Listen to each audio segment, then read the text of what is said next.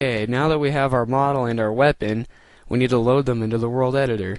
First, you need to convert these two MDL files to MDX. I already did. Use the MDLX converter. And once you've done that, load up the world editor. I already have mine loaded up. And we need to import the two files.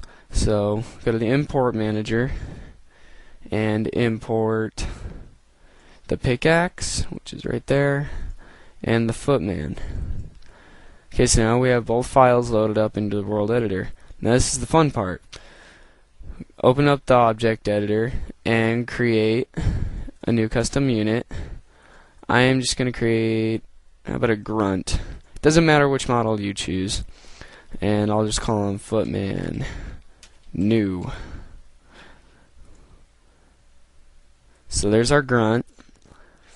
Now what you want to do is you see that they're all separated into sections here. There's art and then combat.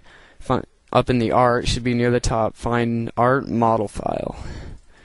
Double click on that and it'll give you this, and go to import and choose the footman.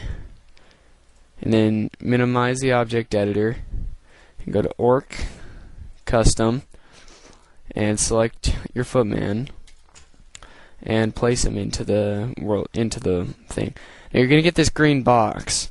Don't freak out or anything. It does this because, well, in order to be able to see your guy in the world editor, you need to close the editor and then reopen it. But if you just test the map, you'll be able to see your guy. So this green box means nothing. Just ignore it. And so now that we have our little footman box thing there, we need to give him a little accessories. So go to the trigger editor and click new trigger. I'm just going to call it add weapon. Oh, I misspelled it, but whatever. You know, never mind, it's bugging me.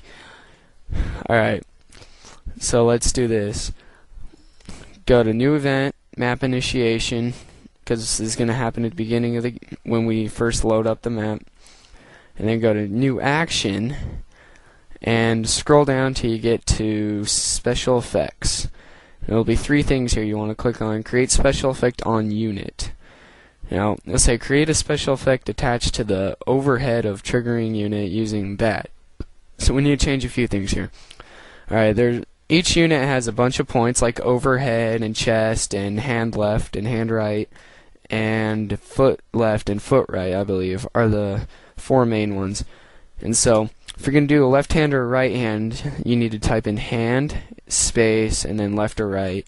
So we'll do hand left because that's where the weapon is for the footman.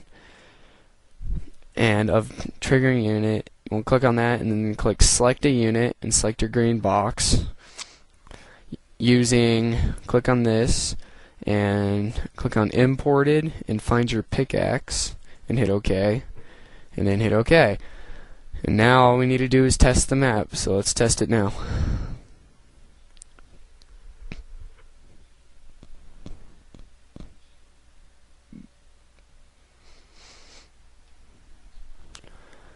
Okay, and